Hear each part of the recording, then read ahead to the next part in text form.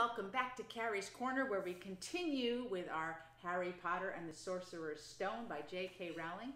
We're on Chapter 2, The Vanishing Class. Nearly 10 years had passed since the Dursleys had woken up to find their nephew on the front step, but Privet Drive had hardly changed at all. The sun rose on the same tidy front gardens and lit up the brass number 4 on the Dursleys' front door. It crept into their living room, which was almost exactly the same as it had been on the night when Mr. Dursley had seen that fateful news report about the owls. Only the photographs on the mantelpiece really showed how much time had passed. 10 years ago, there had been lots of pictures of what looked like a large pink beach ball wearing different colored bonnets. But Dudley Dursley was no longer a baby, and now the photograph showed a large blonde boy riding his first bicycle on a carousel at the fair, playing a computer game with his father, being hugged and kissed by his mother. The room held no sign at all that another boy lived in the house too. Yet Harry Potter was still there, asleep at the moment, but not for long. His Aunt Petunia was awake, and it was her shrill voice that made the first noise of the day. "Up! Get up now!" Harry woke with a start. His aunt rapped on the door again. "Up!" she screeched. Harry heard her walking toward the kitchen, and then the sound of the frying pan being put on the stove. He rolled onto his back and tried to remember the dream he had been having. It had been a good one. There had been a flying motorcycle in it. He had a funny feeling he'd had the same dream before. His aunt was back outside the door. "Are you up yet?" she demanded. "Nearly," said Harry. "Well, get a move on. I want you to look after the bacon, and don't you dare let it burn. I want everything perfect on Dudley's birthday," Harry groaned. "What did you say?" His aunt snapped through the door. Nothing. Dudley's birthday. How could he have forgotten? Harry got slowly out of bed and started looking for socks. He found a pair under his bed, and after pulling a spider off one of them, put them on. Harry was used to spiders because the cupboard under the stairs was full of them, and that was where he slept. When he was dressed, he went down the hall into the kitchen. The table was almost hidden beneath all Dudley's birthday presents. It looked as though Dudley had gotten the new computer he wanted, not to mention the second television and the racing bike. Exactly why Dudley wanted a racing bike was a mystery to Harry, as Dudley was very fat and hated exercise, unless, of course, it involved punching somebody. Dudley's favorite punching bag was Harry, but he couldn't often catch him. Harry didn't look it, but he was very fast. Perhaps it had something to do with living in a dark cupboard, but Harry had always been small and skinny for his age. He looked even smaller and skinnier than he really was because all he had to wear were old clothes of Dudley's, and Dudley was about 4 times bigger than he was. Harry had a thin face, knobbly knees, black hair, and bright green eyes. He wore round glasses held together with a lot of Scotch tape because of all the times Dudley had punched him on the nose. The only thing Harry liked about his own appearance was a very thin scar on his forehead that was shaped like a bolt of lightning. He had had it as long as he could remember, and the first question he could ever remember asking his Aunt Petunia was how he had gotten it. "In a car crash when your parents died," she had said, "and don't ask questions." Don't ask questions? That was the first rule for a quiet life with the Dursleys. Uncle Vernon entered the kitchen as Harry was turning over the bacon. "Come here," he barked, by way of a morning greeting. About once a week, Uncle Vernon looked over the top of his newspaper and shouted that Harry needed a haircut. Harry must have had more haircuts than the rest of the boys in his class put together, but it made no difference. His hair simply grew that way all over the place. Harry was frying eggs by the time Dudley arrived in the kitchen with his mother. Dudley looked a lot like Uncle Vernon. He had a large pink face, not much neck, small, watery blue eyes, and thick blonde hair that lay smoothly on his thick, fat head. Aunt Petunia often said that Dudley looked like a baby angel. Harry often said that Dudley looked like a pig in a wig. Harry put the plates of egg and bacon on the table, which was difficult as there wasn't much room. Dudley, meanwhile, was counting his presents. His face fell. 36, he said, looking up at his mother and father. "That's 2 less than last year." "Dudley, you haven't counted Aunt Marge's presents. See, it's here under this big one from Mommy and Daddy." "All right, 37 then," said Dudley, going red in the face.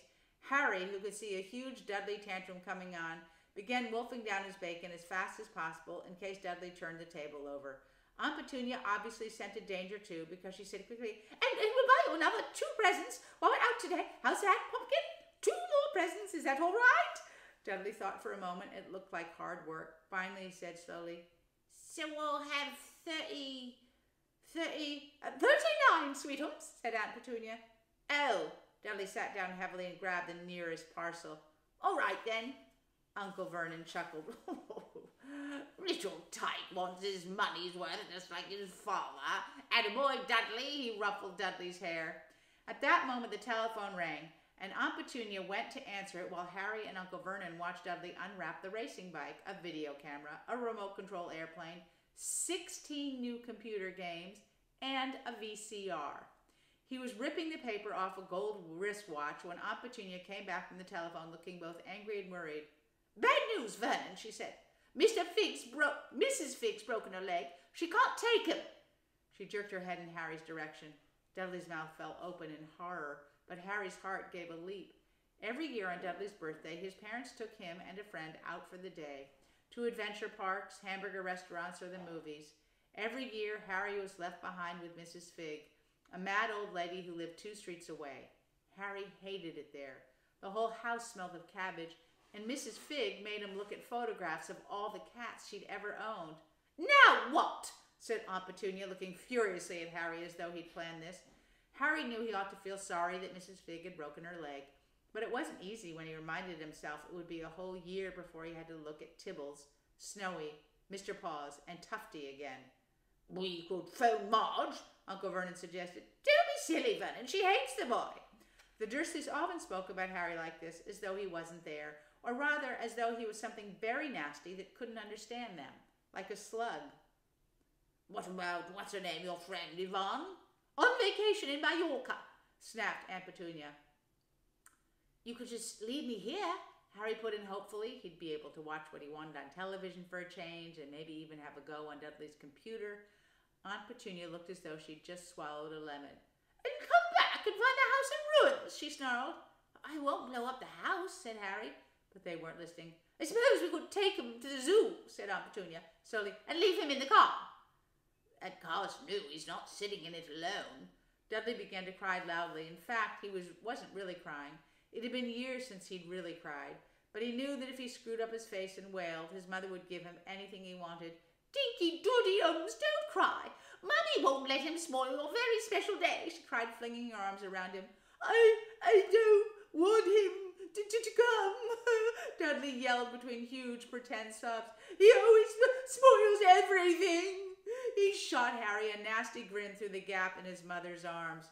Just then the doorbell rang. "Oh, good Lord, they're here," said Aunt Petunia frantically, and a moment later Dudley's best friend, Piers Polkiss, walked in with his mother.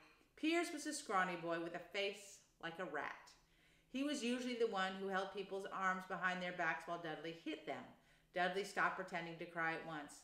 Half an hour later, Harry, who couldn't believe his luck, was sitting in the back of the Dursleys' car with Piers and Dudley on the way to the zoo for the first time in his life. His aunt and uncle hadn't been able to think of anything else to do with him, but before they'd left, Uncle Vernon had taken Harry aside. "I'm warning you," he said, putting his large purple face right up close to Harry's. "I'm warning you now, boy. Any funny business, anything at all, and you'll be in that cupboard from now until Christmas." "I'm not going to do anything," said Harry, "honestly." But Uncle Vernon didn't believe him. No one ever did. The problem was, strange things often happened around Harry, and it was just no good telling the Dursleys he didn't make them happen. Once, Aunt Petunia, tired of Harry coming back from the barber's looking as though he hadn't been at all, had taken a pair of kitchen scissors and cut his hair so short he was almost bald, except for his bangs, which she left to hide that horrible scar. Dudley had laughed himself silly at Harry, who spent a sleepless night imagining school the next day, where he was already laughed at for his baggy clothes and taped glasses. Next morning, however, he had gotten up to find his hair exactly as it had been before Aunt Petunia had sheared it off. He'd been given a week in his cupboard for this, even though he had tried to explain that he couldn't explain how it had grown back so quickly. Another time, Aunt Petunia had been trying to force him into a revolting old sweater of Dudley's, brown with orange puffballs. The harder she tried to pull it over his head, the smaller it seemed to become, until finally it might have fitted a hand puppet, but certainly wouldn't fit Harry. Aunt Petunia had decided it must have shrunk in the wash, and to his great relief, Harry wasn't punished. On the other hand, he'd gotten into terrible trouble for being found on the roof of the school kitchens, Dudley's gang had been chasing him as usual when, as much to Harry's surprise as anyone else's, there he was sitting on the chimney. The Dursleys had received a very angry letter from Harry's headmistress telling them Harry had been climbing school buildings. But all he tried to do, as he shouted at Uncle Vernon through the locked door of his cupboard, was jump behind the big trash cans outside the kitchen doors. Harry supposed the wind must have caught him in mid-jump. But today, nothing was going to go wrong. It was even worth being with Dudley and Piers to be spending the day somewhere that wasn't school, his cupboard, or Mrs. Figg's cabbage-smelling living room. While he drove, Uncle Vernon complained to Aunt Petunia. He liked to complain about things. People at work, Harry, the council, Harry, the bank, and Harry were just a few of his favorite subjects. This morning it was motorcycles, roaring along like maniacs, the young hoodlums, he said, as a motorcycle overtook them. I had a dream about a motorcycle, said Harry, remembering suddenly. It was flying. Uncle Vernon nearly crashed into the car in front.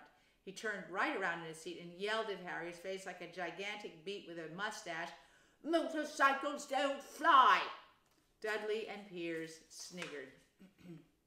I know they don't, said Harry. It was only a dream. But he wished he hadn't said anything. If there was one thing the Dursleys hated even more than his asking questions, it was his talking about anything acting in a way it shouldn't. No matter if it was in a dream or even a cartoon, they seemed to think he might get dangerous ideas. It was a very sunny Saturday and the zoo was crowded with families. The Dursleys bought Dudley and Piers large chocolate ice creams at the entrance, and then, because the smiling lady in the van had asked Harry what he wanted before they could hurry him away, they bought him a cheap lemon ice pop. Wasn't bad either, Harry thought, licking it as they watched a gorilla scratching its head, who looked remarkably like Dudley, except that it wasn't blonde. Harry had the best morning he'd had in a long time. He was careful to walk a little way apart from the Dursleys so that Dudley and Piers, who were starting to get bored with the animals by lunchtime, wouldn't fall back on their favorite hobby of hitting him. They ate in the zoo restaurant, and when Dudley had a tantrum because his Knickerbocker Glory didn't have enough ice cream on top, Uncle Vernon bought him another one, and Harry was allowed to finish the first. Harry felt afterward that he should have known it was all too good to last. After lunch, they went to the reptile house. It was cool and dark in there, with lit windows all along the walls. Behind the glass, all sorts of lizards and snakes were crawling and slithering over bits of wood and stone. Dudley and Piers wanted to see huge poisonous cobras and thick man-crushing pythons. Dudley quickly found the largest snake in the place. It could have wrapped its body twice around Uncle Vernon's car and crushed it into a trash can, but at the moment it didn't look in the mood. In fact, it was asleep. Dudley stood with his nose pressed against the glass, staring at the glistering brown coils. Make it move, he whined at his father. Uncle Vernon tapped on the glass, but the snake didn't budge. Do it again, Dudley ordered. Uncle Vernon rapped the glass smartly with his knuckles, but the snake just snoozed on. This is boring, Dudley moaned. He shuffled away. Harry moved in front of the tank and looked intently at the snake. He wouldn't have been surprised if it had died of boredom itself. No company except stupid people drumming their fingers on the glass trying to disturb it all day long. It was worse than having a cupboard as a bedroom, where the only visitor was Aunt Petunia hammering on the door to wake you up. At least he got to visit the rest of the house. The snake suddenly opened its beady eyes. Slowly, very slowly, it raised its head until his eyes were on level with Harry's. It winked. Harry stared. Then he looked quickly around to see if anyone was watching. They weren't. He looked back at the snake and winked too. The snake jerked its head toward Uncle Vernon and Dudley, then raised its eyes to the ceiling. It gave Harry a look that said quite plainly, I get that all the time. I know, Harry murmured through the glass, though he wasn't sure the snake could hear him. Must be really annoying. The snake nodded vigorously. Where do you come from anyway? Harry asked. The snake jabbed its tail at a little sign next to the glass. Harry peered at it. Boa constrictor, Brazil.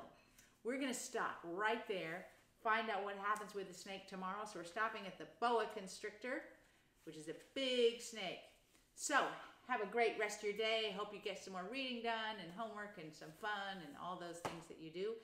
Meanwhile, stay tuned tomorrow for Harry Potter and the Sorcerer's Stone, starting right at the boa constrictor. See you later. Have a great day. Bye-bye.